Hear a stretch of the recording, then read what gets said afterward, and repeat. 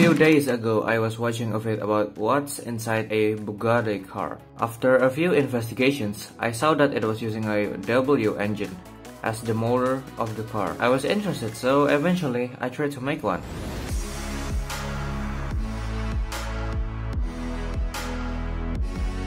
A W engine uses these connecting rod shaped similar like a V. This V rod is placed on both sides as shown and then slightly angled upwards, which makes it shaped like a W. However, it's way too complicated to make it angled, so eventually I'm making a flat W instead, which works. It cancels each other left and right pushing force from the hover. In this case, if I decided to angle the pistons upwards, both hover pushing force will eventually result the engine to push downwards, which is not good for any vehicle. However, this is a completely different case in my V8 engine that I made, since the pistons itself is double-sided in here. Now you may ask, why not just make the flat W engine double-sided? Well, it's simply because it won't balance as good as flat. Not only that, it will also just add more weight on the plates and pistons, and it is absolutely unnecessary to do so, since it won't be much efficient as well compared to flat. Usually, after I'm done making the engine, or just any engine, I try to put a propeller to it, just to see how strong it will push, and sometimes even making it into a plane like my radial engine I tried to make in the past, but of course all of them failed.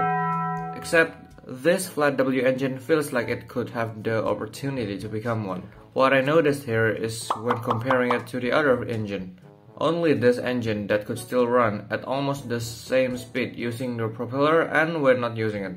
When I try to use a larger diameter of the blade, the result is absolutely insane. The engine does not struggle to push, or at least if it does, it still spins at an incredible speed. After that, I try to add wings on the engine as well as the controller, which is the elevator, rudder, and ailerons. At first, the plane is really struggling to take off, cause as soon as I angle the plane's pitch upwards, the speed immediately drops. After countless experiments with the plane, like for example making the plane into an ice, which makes it lighter, changing the crankshaft and camshaft model, it just won't work. I even spent a whole day just tracing out on the plane, and it was still barely lifts, until this happened. Flat joint. Back when he joined the server, he's interested in the project that I made, so I gave him a ride. When riding, he also noticed that the plane struggled to keep altitude as well, so eventually he gave me this solution. Add more propeller. At first I don't really believe if that's the correct solution, since the engine could stall with that amount of propeller. However, I was wrong. When I tried to add more propeller, the plane flown at nearly 30% more speed, and it climbs the altitude really well. At first I thought the engine was stalling because of too much force needed to spin the propeller. After investigating it, turns out it's just because of something as simple as block collisions.